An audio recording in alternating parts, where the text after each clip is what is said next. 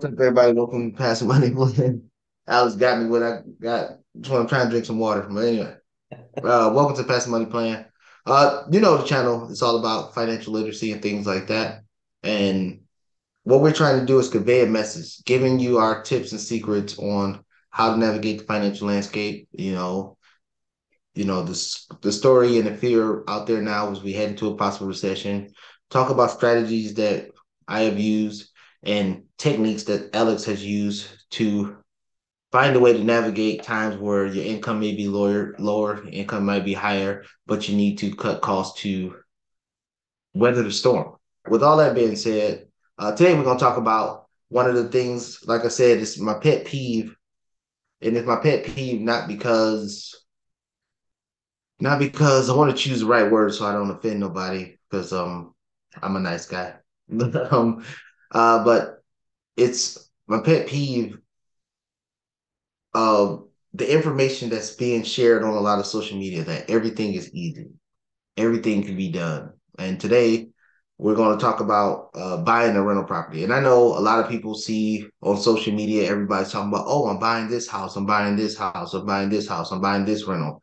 And the first thing you're thinking is, well, yeah, you're making this much money because you're making so much money on YouTube or this and that. So you have the extra funds to do it. So as y'all know, our channel was not that big. So our channel was not monetized, but we're still buying rental properties. And today we're going to talk to Alex about the rental property he just bought. And again, he bought the rental property with just hard work from his job, saving and investing his own personal money, no extra money from outside, from paid sponsors or the YouTube algorithm. Now, before we go on, I'm not saying we don't eventually want to get paid by the YouTube algorithm. So please hit the subscribe and like button, and join the community so we can keep pushing out the information. But we want to keep pushing out practical information that's applicable for anybody.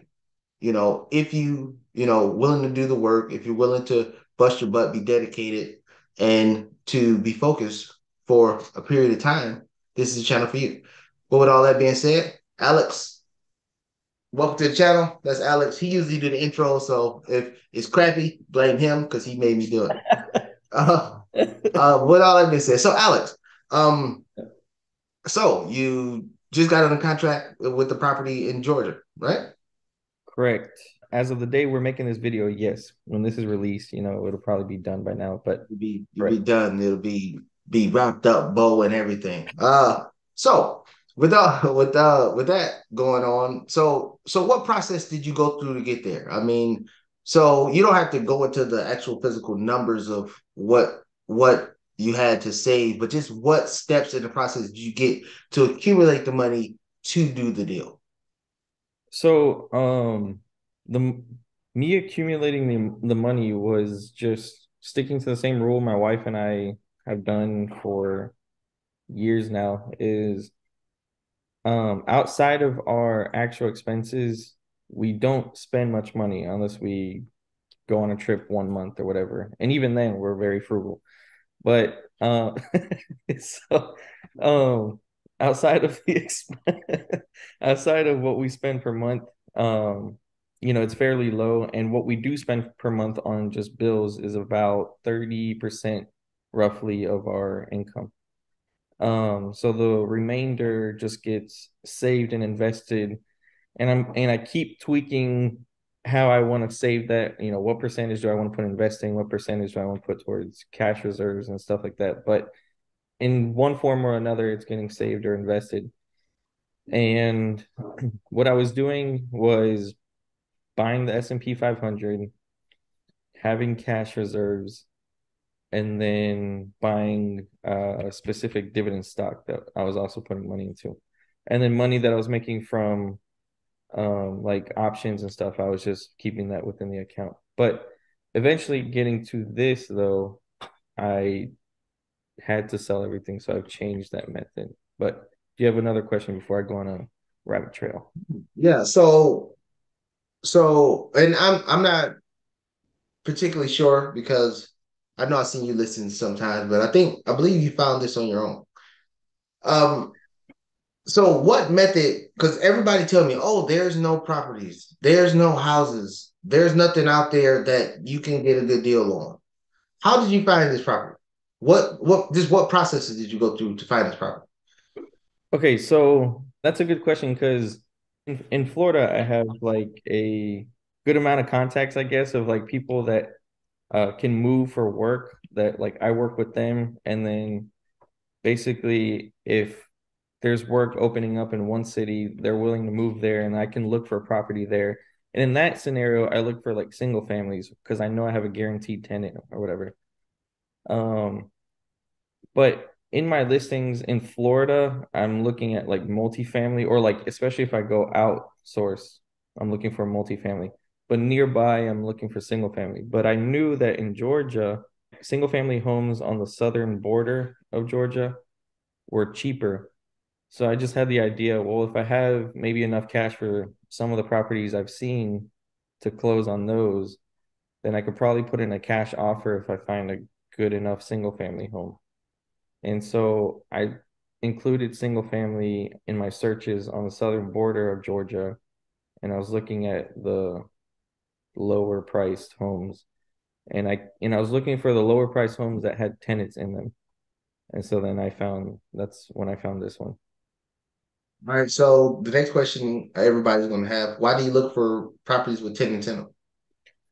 So looking for them with tenants in them so that I have an automatic income coming in as soon as I close, instead of having to just buy the property and then hope it's good enough to get a tenant in there. And I was looking for long-term tenants. So like the guy in this one was there for 16 years. So I knew that he was comfortable with living there. I don't want to buy a home that's cheap and then not know if someone is even going to like living there. So knowing that someone was already living here to begin with was good. And then by the time he moves out or whatever, then from the income I'll be collecting, I can use that to bring it up to market rents and go from there. So now I'm going to pepper you with questions just based off of your answers that I'm knowing the novice will say. All right, so you can buy this property tomorrow when the tenant move out. Then what you going to do? If the tenant moves out, then it will have to be, and I will have to put money into rehabbing, not rehabbing, but remodeling it. But by doing that, I can bring it up to the market rates and get tenants from there. And it's the location it's at is close to Valdosta, the one of the main cities as you enter into Florida or into Georgia. So I know that it's since it's closer to there, it has a better chance of getting tenants and it's not out in the middle of the in the woods or something. And another question that somebody who watched a couple YouTube videos might ask you is, well, usually when you see in the listing that there's a long-term tenant, they're paying below market rates. Did you run into that situation? Yes. The tenant was paying 250 a month. And I spoke with him about uh spoke with him before closing about raising the rents to 500, which is still under market, but it makes the numbers work. So now going to the sale price. So now the list price on there was what 45,000? Yeah, 45,000. It was 45,000. So what was your game plan going into that situation, knowing that you wanted to use the 1% rule?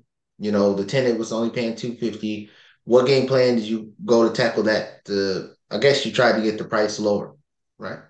Right. Yeah. So that I didn't want to low ball him, but I still want to make a disrespectful offer. So I offered him 30,000. He countered at 32,500. The 250 still cash flowed at like it was like 7% with that, which is not what I want, but I knew that if I was going to raise the rents anyway, then I could bring it up, and it would be above that number. So he countered with 32.5. I accepted it. We went under contract. And then I spoke with the tenant myself a few days later. The realtor gave me his number and I talked with him about raising rents. The guy already knew his rent was going to go up, and raising it to 500 a month puts it over that 1% rule, and it's still 50% lower than market rents in the area about 800 bucks roughly. So the guy knows that he still can't find a place for 500 a month. And he even told me, he said, "Well, I don't know anywhere else I'm gonna find a place for 500." So So, what's your future game plan on eventually getting the prices up to market rent, or do you plan on just leaving it where it's at? no, so I plan to bring him up for the first year.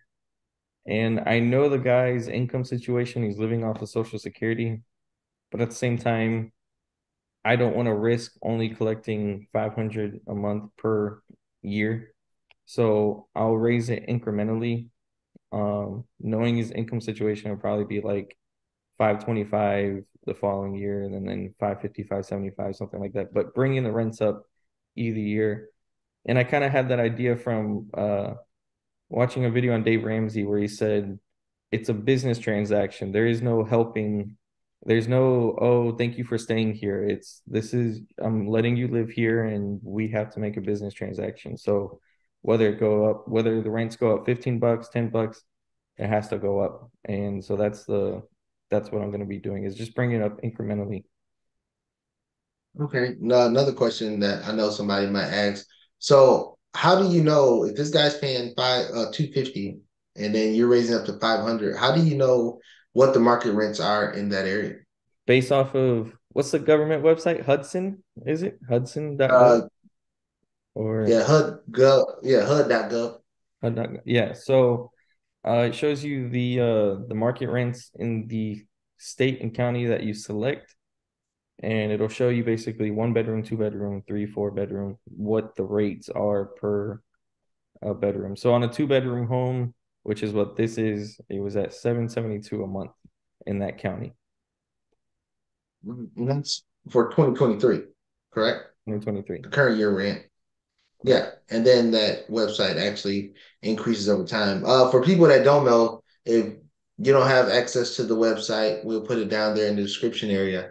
But another quick hack you can do is when you're on Zillow, Redfin, and you're looking for homes for sale, is instead of looking for a home for sale, so you find a home that you like, and then now switch it. You get that zip code or you get that area, that radius that you're in, and then switch to homes for rent in that area. And then it'll give you an idea around what people are renting the houses for, that's just on the market, that's renting them to see where the most likely projection of where that house will rent at in that area. It might not be at the top of the market, it might not be at the below the market, but somewhere in the middle or to the higher upper end, especially with rent rates going up, you'll be in the money knowing what your numbers are before you go try to tackle a deal like that. Uh Last question, and they'll ask this one.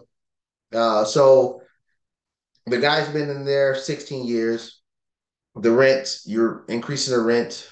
So what are you going to do besides just saying, hey, this is the market rent? And this guy needs to pay market rent.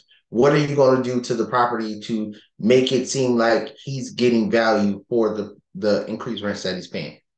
At closing, I actually have the team that I use is actually going to go up there and fix like the foundation of the flooring. And then over time, I want them to like touch up the paint and fix some of the rotted wood on the outside. Like replace it with stucco instead of wood that will rot over time. Fix the toilet. So, but this will be over time as the rents are collected, not just like all at once. Okay. All right. Well, congratulations on the new property. Let's hope it works out for you, and we'll do this again on the next video. All right, we'll see you guys in the next video. Like and subscribe, please.